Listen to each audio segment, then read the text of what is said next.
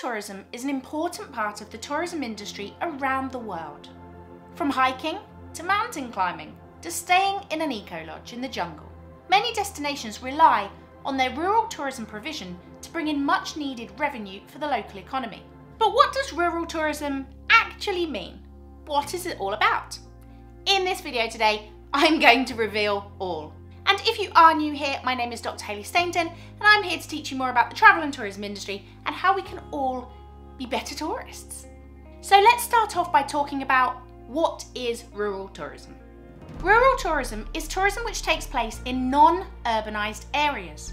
Rural tourism is closely aligned with the concept of sustainable tourism, given that it is inherently linked to green spaces and commonly environmentally friendly forms of tourism, such as hiking or camping. But rural tourism isn't just one form of tourism, it's actually an umbrella term. This means that the rural tourism industry actually includes a number of different types of tourism, such as golfing tourism, glamping or woofing, to name just a few. Rural tourism is distinguished from urban tourism in that it typically requires the use of natural resources. The OECD states that rural tourism should be located in rural areas, functionally rural, built upon the rural world's special features, small-scale enterprises, open space, contact with nature and the natural world, heritage, traditional societies and traditional practices. It should be rural in scale, both in terms of building and settlements, and therefore small scale. It should be traditional in character, growing slowly and organically and connecting with local families. It should be sustainable, in the sense that its development should help sustain the special rural character of an area, and in the sense that its development should be sustainable in its use of resources. And rural tourism comes in many different kinds, representing the complex pattern of the rural environment, economy and history. So you want to be a rural tourist. What things can you do? What activities are there? There are lots of different rural tourism activities that people can take part in, and many reasons that a person might be motivated to be a rural tourist.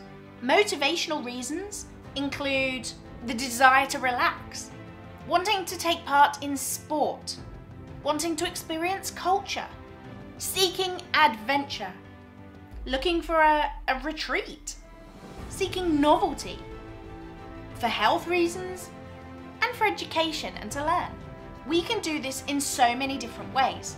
Some traditional rural tourism pursuits include walking, fishing, hunting, camping, cycling. And there are also a number of modern pursuits that are packaged and sold as part of a rural tourism holiday. These include mountain biking, quad biking, water sports, wellness, rural retreats, and team building activities. Alongside this, there are also many special interest holidays that take place in rural areas. There are things such as heritage tours and activities, wildlife spotting or visiting, or petting, skiing, painting, sightseeing, canal cruising, photography, climbing, caving, horse riding, pony trekking, and winter sports. And lastly, rural tourism can be the perfect ground for educational opportunities, such as geography field trips or team building. So let's talk now about the different types of rural tourism areas, because there are lots of different areas. Now, the titles that I will go through are based on what they're called in the UK, but it's pretty similar around the world. The first type of rural tourism area is the national park. In the UK, there are 15 national parks, which are protected areas because of their beautiful countryside, wildlife and cultural heritage. A national park is a protected area. It's a location which has a clear boundary. It has people and laws that make sure that nature and wildlife are protected and that people can continue to benefit from nature without destroying it. People live and work in national parks, and the farms, villages and towns are protected along with the landscape and the wildlife. There are also areas of outstanding natural beauty, known as AONBs. An AONB is exactly as it says. It's a precious landscape whose distinctive character and natural beauty are so outstanding that it is in the nation's interest to safeguard them. 38 AONBs in England and Wales. Created by the legislation of the National Parks and Access to the Countryside Act of 1949, AONBs represent 18% of the finest countryside in England and Wales. There are also 8 AONBs in Northern Ireland. Each AONB has been designated for special attention by reason of their high qualities. These include their flora, fauna, historical and cultural associations, as well as scenic views. AONB landscapes range from rugged coastline to water meadows to gentle downland and upland moors.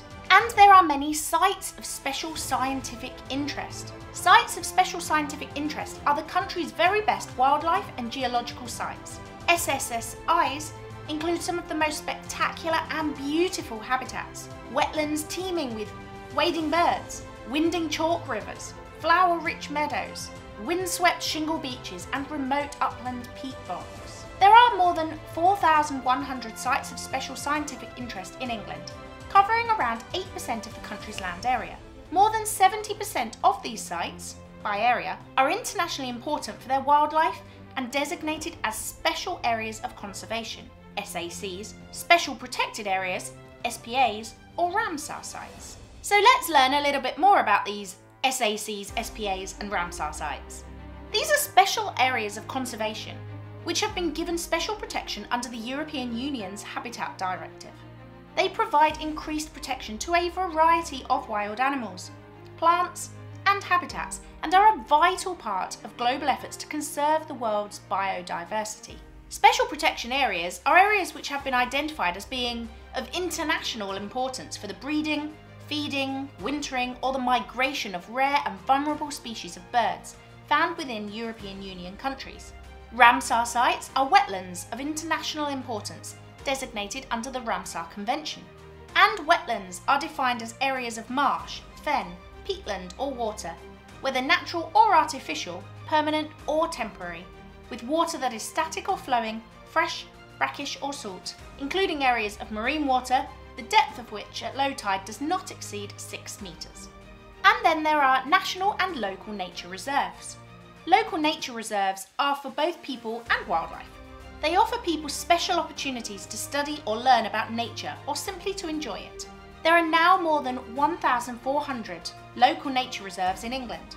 They range from windswept coastal headlands, ancient woodlands and flower-rich meadows to former inner-city railways, abandoned landfill sites and industrial areas now recolonised by wildlife. In total, they cover about 35,000 hectares. This is an impressive natural resource which makes an important contribution to England's biodiversity. There are also a number of heritage coasts and European geoparks. Heritage coasts represent stretches of the most beautiful, undeveloped coastline, which are managed to conserve their natural beauty and, where appropriate, to improve accessibility for visitors. 33% of scenic English coastline, which equates to 1,057 kilometres, is conserved as a heritage coast. The first heritage coast to be defined was the famous white chalk cliffs of Beachy Head in Sussex, and the latest is the Durham coast. Now much of our coastline, such as the sheer cliffs of Flamborough Head and Bempton, with their huge seabird colonies, is protected as part of our coastal heritage. European geoparks are areas in Europe with an outstanding geological heritage. There are 2 in England, the North Pennines area of outstanding natural beauty and the English Riviera in Devon. So now that we know a little bit more about the different types of rural areas, why are they so important? Well, tourism makes up just one very important part of the rural economy. Rural tourism provides valuable commercial and employment opportunities for communities that are confronted with the growing challenge of offering viable livelihoods for their local populations. Without these opportunities, people may be forced to relocate to populous areas, often resulting in separated families and economic leakage in the local community. Now let me give you an example of this. In northern Thailand, many tourists choose to go on hiking tours, staying in homestays and spending their money in rural communities. This is fantastic because it provides local people with work opportunities that they would not otherwise have been exposed to. Many women, sadly, leave their home villages in Thailand to work in the sex tourism industry, where they can earn a far higher wage to support their families. But with the growth of rural tourism, many women have been able to avoid moving to the red light districts of Bangkok and Pattaya and instead have been able to make an income in the rural areas in which they live. In addition to this, rural tourism can help to disperse tourism in highly populated countries. This effectively directs tourists away from some of the more well-known, busy areas and provides work opportunities and economic activity in alternative areas. It also helps to combat the challenge of limited carrying capacities in some destinations and the negative environmental impacts of tourism. As I explain in many of my videos, careful tourism management and sustainable management is really important. So what are the roles and responsibilities of the different organisations that are responsible for making sure this is the case? Rural areas need to be managed in order to preserve the natural beauty, without limiting activities of economic benefit. There are many organisations in which have an interest in rural areas and how they are managed and used. These include Natural England, Visit Britain, the National Trust, the Forestry Commission, the National Park Authorities, the National Association for Areas of Outstanding Natural Beauty, English Heritage, the Countryside Alliance, the Department for Environment, Food and Rural Affairs, and the Ramblers Association. These organisations are all involved in managing the rural tourism provision within the United Kingdom, and there are very similar organisations in other countries around the world.